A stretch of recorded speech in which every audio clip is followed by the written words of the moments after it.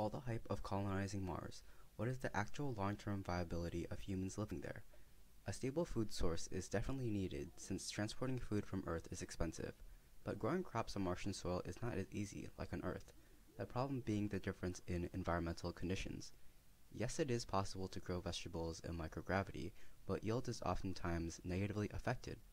In this video, I will be discussing the findings of a paper that has researched the effect of plant-fungi interactions in microgravity conditions. Before we begin, I want to say that I'm no means an expert on plant biology, physiology, or space farming. Now with that disclaimer out of the way, I hope you enjoy the video. Growing plants in space for human consumption has two main problems, as presented by the paper, which are a reduction of crop yield in microgravity and nutrients in extraterrestrial soils.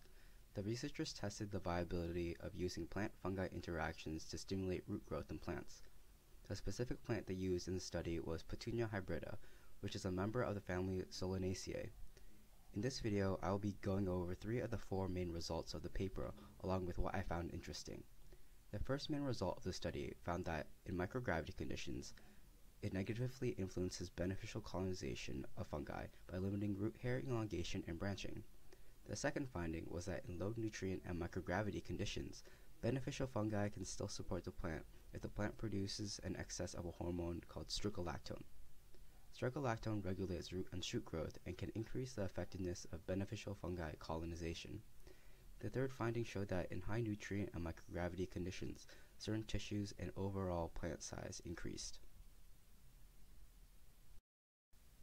You may be wondering the same thing when I read the paper. How did the researchers simulate microgravity in the lab? To answer this question, the researchers used an apparatus called a clinostat. In a clinostat, a plant is mounted horizontally to negate the effects of Earth's gravity. The plant rotates at a speed of 1 rotation per minute, and since all sides of the plant are exposed to an equal gravitational pull, it can simulate a zero-gravity environment. The horizontal positioning and constant rotation of a plant is especially important if researchers are to actually simulate a zero-gravity environment. If either the horizontal position or rotation of the plant is imperfect, the exposure or gravitational pull will be unequal.